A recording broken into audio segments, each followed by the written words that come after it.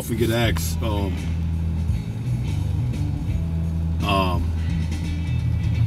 you know, how I got in the game, like in this film thing.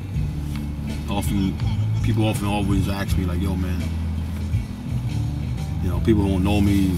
My close faculty know the same, but people outside the box, you know, they go to school. I ain't do none of that stuff, you know what I mean? And I got inspired by a documentary that I seen. It was a making of an album. It was a making of an album, and it was you know, executive produced by, you know, Damon Dash. It included the Black Keys, a rock group from Ohio, and a bunch of rappers.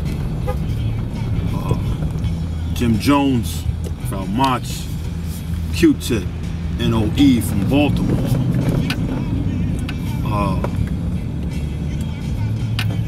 Billy Dance from MOP, R&B girl Nicole Ray. If I'm missing anybody, man, my bad. But what's ironic about this story is that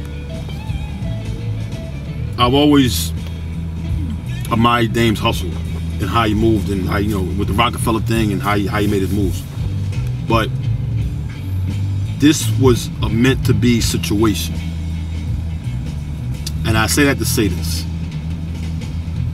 When I Googled his name one day, so let me see what the fuck Dame doing, whatever.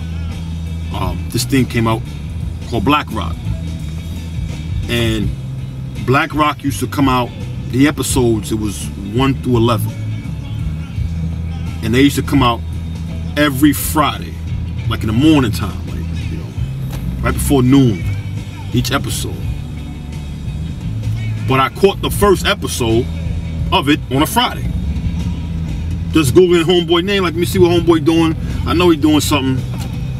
You know, Dame is always doing something. And I hit this shit on the fucking dime. And I remember me just sitting back saying, dang, what the fuck is he doing now, man? What the fuck is this about?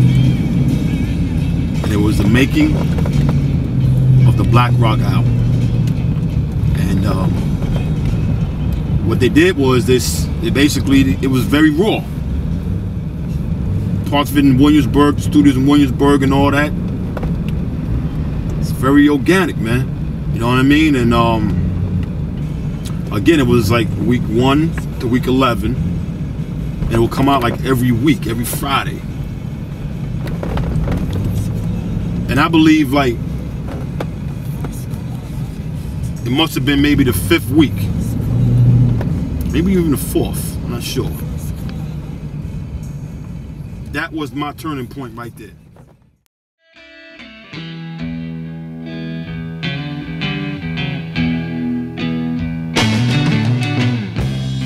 Hey.